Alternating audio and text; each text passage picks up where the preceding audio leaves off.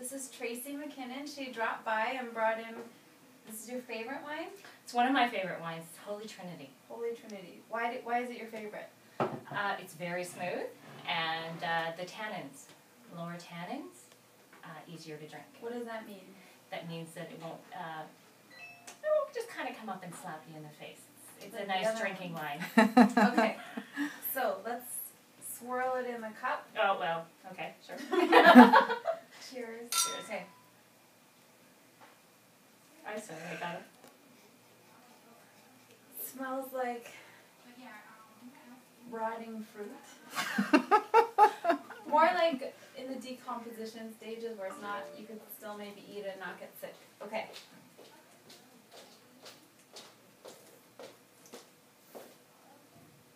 Uh-oh.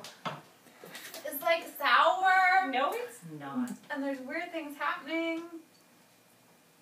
It's very nice. One of the more interesting ones. It's got a little bit of a peppery taste to it. I'm sure that's what you're tasting. You can drink it with steak. Very nice with steak. It is peppery. Mm-hmm. My tongue's burning a little bit. Not one of my favorites, but I can understand why it would be considered one of the higher end ones. Thanks for trying.